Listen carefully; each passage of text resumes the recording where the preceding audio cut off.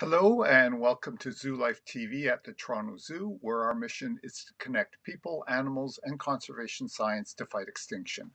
My name is David and I'm a volunteer at the Toronto Zoo, an excited volunteer because the Toronto Zoo will be opening on Thursday, February the 10th to the public again, and we're just delighted about that. And I'm going to be there, yay! So if you are at the zoo on February the 10th, if you see me around, just drop by, say hello. I'll be over by the Amur Tigers and going to the Australasia Pavilion as well. Anyway, so today we're going to talk about teaching giraffes. You can see Kiko in there, and he's wandering around going, okay, I think I'll grab myself something to munch. Um, it's the John. Hi, the John. Inventive Gibbon is here too. You missed the Toronto Zoo. Well, yeah, we all have. So it'll be nice to be back and see all the animals again. You know, we get to see these animals on camera, which is wonderful. So thank you, Zoo Life TV, for that, because it is great to be able to see them when we can't physically get to be there. Hi, Jules. But it is wonderful to be there in person, isn't it? There's nothing quite like seeing a giraffe in person. I've taken class visits through the giraffe building, and I always think it's kind of cool. You know, the class is gathered around me. They're all excited. They're making lots of noise. We round the corner, and there are the giraffes right in front of us, and all the kids just go quiet because they are large, majestic, incredible animals. And I think with a lot of the kids, they just go, whoa, I knew what a giraffe was, but I didn't expect it to be like that, because seeing an animal in person is so much more fantastic. Ray of Sunshine, good morning. And because Ray of Sunshine is here, we're going to have our Ray of Sunshine illuminating snake fact of the day. Not a question for you this time, just a snake fact. Snakes have teeth that are replaceable the same way sharks are. They just keep coming and coming and coming. I've got a model here of a diamondback rattlesnake skull, and you can see the fangs. Now, remember, this model has been done so that you can see the way the teeth come in. Normally, those fangs, you're not going to see three sets of fangs like that. You might, in a living animal, actually see two, because the new ones, the sharper, ready to go ones, always come in and push out the old ones. But you can see that they're pretty impressive, and these fangs do fold down and lock into place when the mouth is closed. So that's the way that works. But the teeth are replaceable like that, and you can see the teeth on the lower part of the jaw there as well, because they're not rooted really well. So the reason for that is they've got lots of these little sharp curved teeth to hold their prey in place, but they're not rooted so that they're like little grappling hooks. They hold on, and if the animal is actually alive when they bite in and a tooth gets ripped out, it's fine. They just grow a new one in place. So that's the diamondback rattlesnake skull and how the teeth are lined up. So I hope you enjoyed that. Anyway, back to teaching the giraffes. So when you teach your dog how to sit, I hope you take obedience lessons, and you teach your dog the proper way to take commands and all that sort of thing. But there are, a lot of people don't really understand how you train an animal. And when they get their dog, they go, doggy, sit, and they push it into a sit position and tell it sit. And that's what they do every time. They push it into a sit position and say sit, and they hope that after enough repetitions, the dog understands that means sit. Well, if you've got a smart dog, hopefully it catches on quickly. But if your dog is maybe not the brightest light in the world, then it might not really get the message, because you're doing all the work for it. When you're teaching an animal, just like when you're teaching a human, you want them to understand what's required of them. So you want them to figure it out for themselves. So when you teach an animal, there's a better way of doing it than just forcing it into position. And let's face it, if you were trying to teach Kiko to lie down, what are you going to do? Kiko is like over 2,000 pounds. He's over a metric ton, and he is not going to let you push him down. I mean, Keiko's 17 feet tall. How are you going to push him down? You're not. So teaching him to lie down isn't something that you can easily do just through force. So there are different ways of doing this. But the thing that the zoos do is they teach using positive reinforcement. And for those of you who've taken a little bit of psychology, it's operant conditioning. Now, operant conditioning, the theories of it were first espoused by B.F. Skinner. He's sort of the grandfather of behavioral psychology. And in the 1940s, husband and wife team, the Brelands, came up. Good morning, Chelsea John. The Brelands came up with um, a way of training where with operant conditioning, what happens is the animal chooses what it wants to do and then it gets reinforced for it. But let's face it, that reinforcement isn't immediate, because if you tell your dog, sit, dog's not going to do it. But if the dog goes into a sit position and you reward it for that, the reward comes maybe a couple of seconds after the dog's actually sat. So the dog might sit. You go, oh boy, he sat, and give him the reward.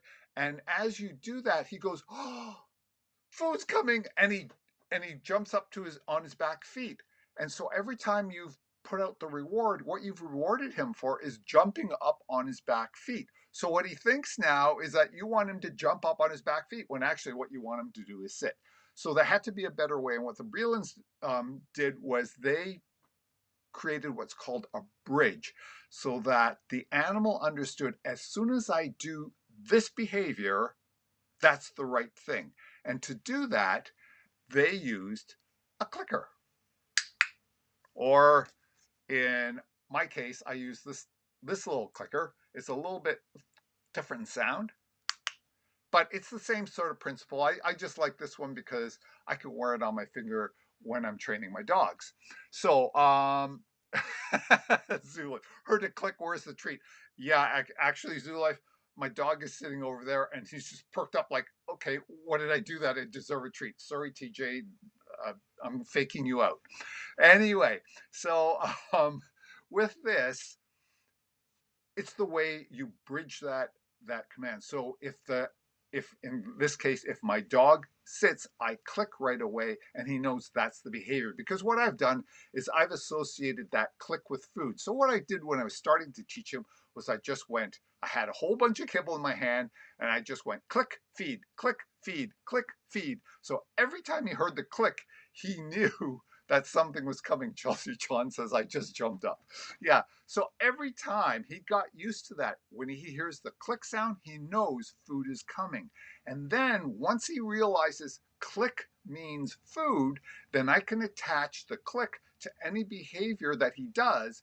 And then he realizes, oh, that's what you wanted. So for instance, when I was teaching TJ to walk backwards, the first time he put 1 foot backwards. That's all, just 1 foot backwards. I clicked right away. And he went, oh, that's what you wanted. So Jules asks, is that joining classical conditioning to operant conditioning? Yes, that's basically it. So it really is. That's the combination. Very good, Jules. You know your psychology. So that's what's happening here. And the animal understands, oh, when you do that movement, in TJ's case, it was he put 1 foot backwards. I clicked. He went, oh, that's what you wanted. He did it again. I clicked. Oh, and so he started moving backward just a little bit to see. And every time he moved backward, he got the click. And then the reinforcement came later. John asks, do you need different sound for each action? No, because this is a bridging, what we call a bridging sound, okay? So this just means you did it right. That behavior, whatever you did, was the right thing.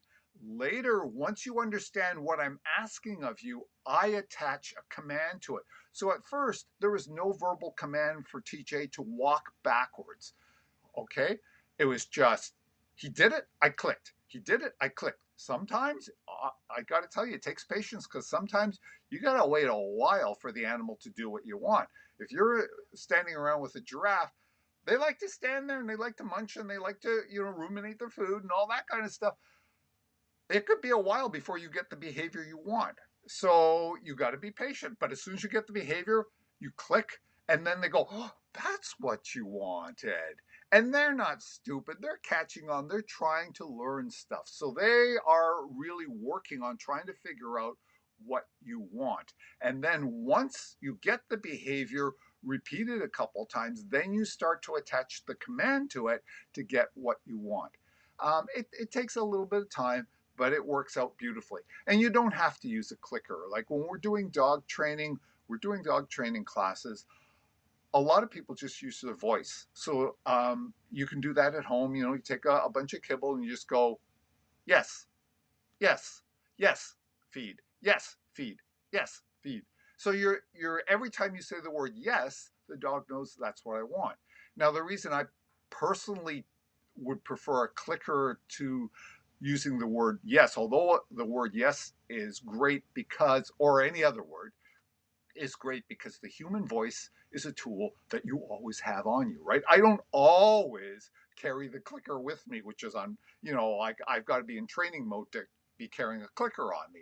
But when you use your voice, you can train it anytime, anywhere, right? But the problem is, bye ray of sunshine. The problem is that if you use your voice and you use it differently, it's not a consistent tool. The clicker always sounds the same when you hit it. I can hit this clicker lightly or hard. It still sounds the same. Sorry, TJ. But if I use my voice, I might say yes. Or if TJ does something great, I will go, yes. Well, you know what? TJ is not stupid and he understands that yes is better than yes. So then it becomes a degree of inconsistency because he's waiting for the good yes, not the crappy yes, because he knows the good yes might be followed by like 15 treats or something like that.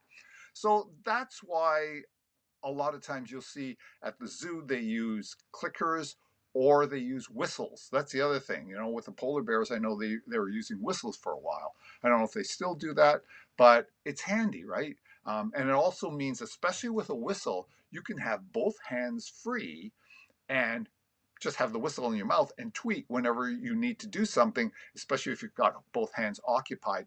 And to tell you the truth, that's a little trick I picked up from the zookeepers myself because I was talking to one of the polar bear keepers and she said that's why we use whistles so we can have our hands free. And I thought to myself, because I use hand signals with my dogs.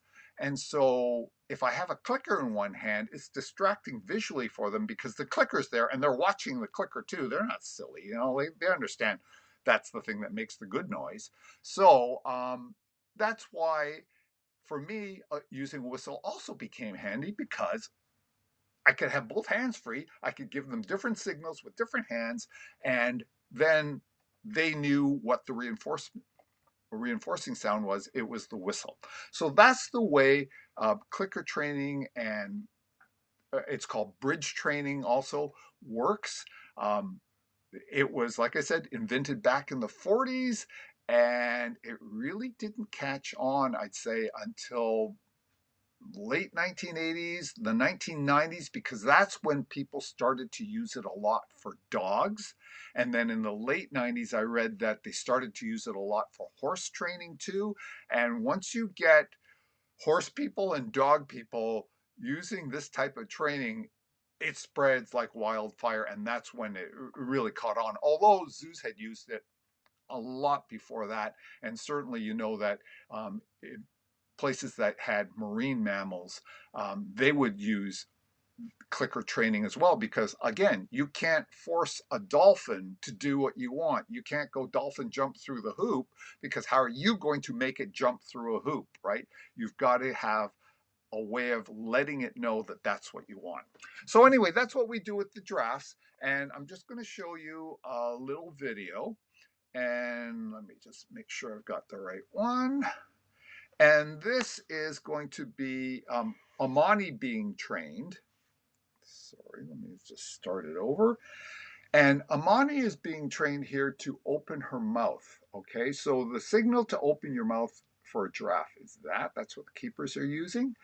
And you'll see in this video, Amani gets it right, I think once or twice, but she also messes it up because she's been target trained.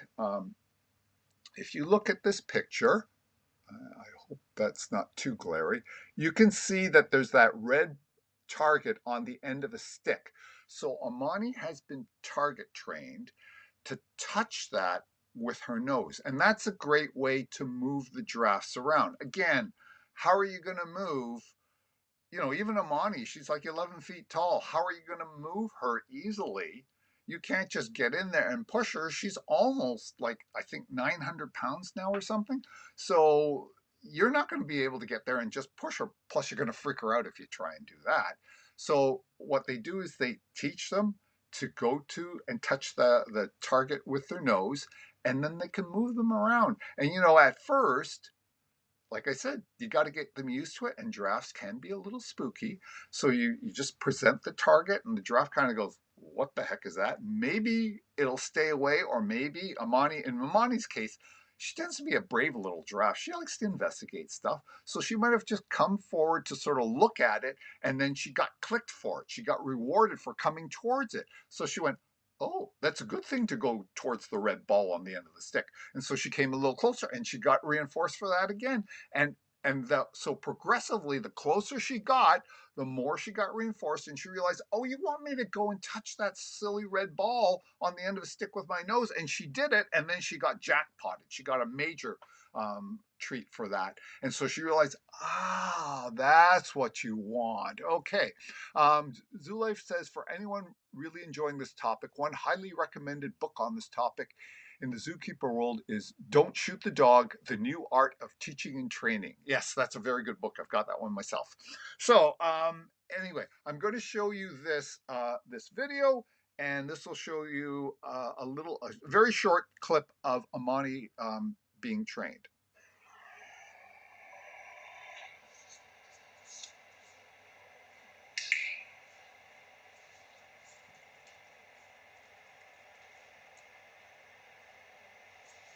There's the command.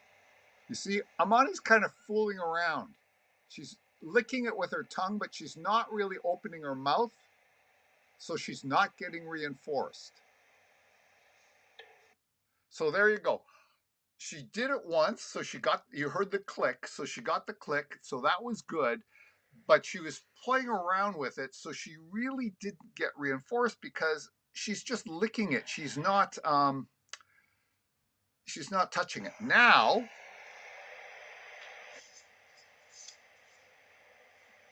there's the open mouth. She gets a treat after the click.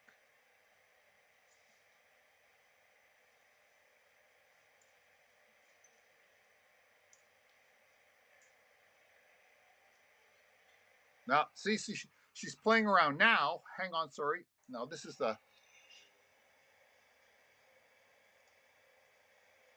there was an open mouth. She got the click.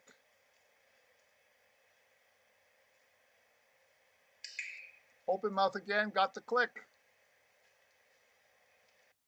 So there you can see, when she does open her mouth the way she's required to, she gets the click, and there we go. And you think, well, that's a neat trick, but why do you want them to open their mouth? Because for health checks, there's a lot of things that the animals do that makes it easy. So if Amani learns to open her mouth and hold her mouth open, the vet can come along, look at all her teeth, look inside her mouth, make sure that she doesn't have any growths or anything, that she doesn't have any tooth problems and all that, just from a cursory look.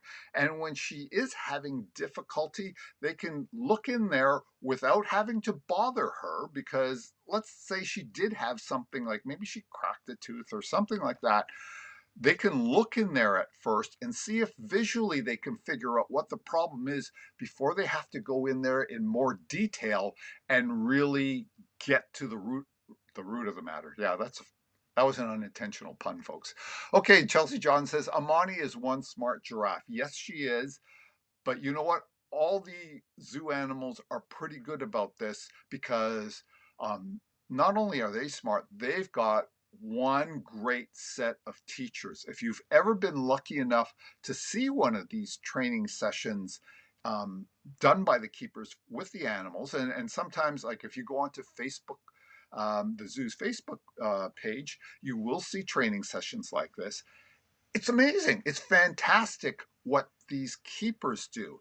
And if you're lucky enough to have a chat with a keeper, if you see keepers going by and they don't look like they're overly busy, you can have a chat with them. They do have lots of work to do. They work very hard and very long hours, and they do a lot. But sometimes they'll be standing around watching, and they're quite willing to talk to the public and inform the public about what's going on and how they help the animals and what they do. And you know just seeing it, how a training session works, or if you book one of the wild encounters that the zoo provides at a fee, and they'll show you behind the scenes training session with, say, the polar bears or even the giraffes. That's always possible. It's really cool to see how the animals interact and how they're taught. So it makes life so much better for the animals. The keepers can then do routine movements and routine medical checks with the animals. I mean, if you have to draw blood from a polar bear or an Amur tiger, anyone want to go in there with Vasily and draw blood? I think not. But Vasily had recently just had a successful blood draw because they taught him through this method of positive reinforcement that he can give blood, and he gets really well rewarded for it. He gets stuff that he likes to eat, and that makes it all fun, right? It makes it really good. And different animals respond to different rewards. Like some animals, they love their food, so they'll do anything for food. The polar bears will do anything for liquid fat. It's great. Some animals, like with dogs that I've had training classes with, some dogs, they love their food, like TJ does. But other dogs, they couldn't care less about getting a food treat. But if you have a ball in your hand and you play ball for them with them a couple of times, that's their treat. They'll do anything. They'll work on any sort of behavior you want as long as they get to play ball afterward. Jules asks, does clicker training work even if the zookeeper doing the training changes? Does it depend on the animal? Yes, to a certain degree. The animal does have more familiarity and comfort with certain trainers, so it's going to be a better experience for them. It's like if you consider yourself during your life, when you went to school, you had certain teachers who really made an impact because you enjoyed the way they taught and you liked their methods, so you learned really well from them. And that's something that the animals do too. There's certain people that they really enjoy working with and they learn better from them. But having said that, same thing with you. You've gone through school, and it didn't matter whether your math teacher was your favorite teacher or just an okay teacher. You still learn math, right? So, same thing with the animals. They can learn from anyone. And even if they like you, if you're a good teacher, even if they like you and someone else is a better teacher, that person can still teach them well. Okay. That's why when you take your dog to training class, you're not experienced and you might not be the best teacher in the world because you're doing some things wrong because you just don't understand the process yet. And that's why the trainer can take your dog and in 5 minutes have your dog sitting up and rolling over where you couldn't even get your dog to do a basic sit because the trainer knows how to reinforce and when to reinforce because timing is everything. The type of reinforcement is really important. All that kind of stuff really works. So that's kind of, to answer your question, there's a yes and no. Yeah, if you have a really good relationship with a really good keeper, then the animal is going to learn super well and super fast, and it helps if the animal's smart too. But you can still have a keeper who understands what they're doing and might not have a relationship with the animal, because keepers can change with when they shift areas. So sometimes, a keeper might be working in the African savanna area for 2 or 3 years, build up a relationship with the animal, but then transfer over to Indo-Malaya, the Eurasia area, something like that, and start working with another animal. And so the animal builds up a different relationship with a new person. So it happens all the time, and it actually is probably good for the animals too, because it keeps them mentally tuned as well as keeping the keepers mentally tuned. It's nice to have a bond with an animal, but one of the things that the Toronto Zoo and other accredited zoos like to do is they like to keep their animals not only physically fit and engaged, they especially like to keep their animals mentally fit and engaged, because that's important. A lot of people have to realize it's not just you want the animal to be physically healthy, you want it to be mentally healthy. That's super important. Anyway, so that's my talk for today. Um, Remember that later today on Zoolife, you'll have a chance to see the California Condor talk. The California Condors are one of the new things, cameras that Zoolife has brought up. Really exciting. They're cool birds, really cool. And then I think later in the day, there's also going to be meerkats. Zoolife is showing condors on the chat. Yeah. And then tomorrow morning, the Toronto Zoo will be back with a gorilla chat in the morning, and then I'm going to be doing an Amur Tiger talk. Yay! I only get to do Amur Tiger talks maybe once every 3 weeks or so, so I really do enjoy them. Vasily, Mazzy, Mila, all are wonderful cats. Just they all got their own neat personalities. They're super animals. I think those of you who've tuned in and watched Zoo Life see Mila growing up right before your eyes. It is so cool, isn't it? It's great. So thank you to the Toronto Zoo and Zoo Life for doing all this. Uh, Tiger Eye says, wow, Tigers and David combination. Yeah, well, yeah, it's going to be interesting, isn't it? Okay. Oh, by the way, is Giraffe a pixie cat out there? Because if you are, um, I'm going to put in, you are, okay. Giraffe Pixie Cat, I just wanted to say thank you for your question last week about the leg articulation. So here's an answer for you. I sent the question off to a zookeeper, and they came back, and I also gave you a link to an article on how giraffes stand on their spindly legs, and that talks about you were asking about the leg lock articulation, so that talks about that as well.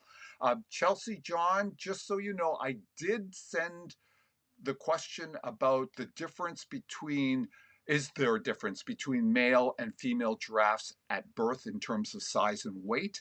And I haven't received any response back yet, which is actually odd, because usually the keepers are really fast at getting back to me whenever. So I'll ask Karen, our supervisor, again, but it just might be, like, let's face it, Mastari's due potentially any day now. So I'm sure the keepers are really busy. So having a question from me might not be high on their priority list. So I hope you understand that, and just please be patient, and sorry it's taking a little bit of a while. Okay. Okay, Giraffe Pixie Cat, glad that you're happy with the answer. And did the keepers give you an answer on the tiers of giraffes? AMS asks. And AMS, I haven't heard back on that, because when I asked about Chelsea John's birth thing, I also asked about the tiers question, not specifically about the black tiers that you asked about, but just about tiers in general, because without tear ducts, since giraffes don't have tear ducts, I was curious too, like, what happens if they get something in their eye, because their eyelashes uh, protect them. Of course, they've got those beautiful long eyelashes that keep bugs and that sort of out and cut down on things flying into their eye. But surely they've got to get specks of dust or plant material or something in their eye every once in a while. And how does that work to flush out their eyes since they don't have tear ducts? So haven't heard back yet, and when I do, I'll either put it in the chat or put it in the Q&A section, whatever. Anyway, I'm running out of time. So thank you very much for joining me, and I hope to see you tomorrow afternoon at the Tiger Talk. Thanks a lot. Bye for now.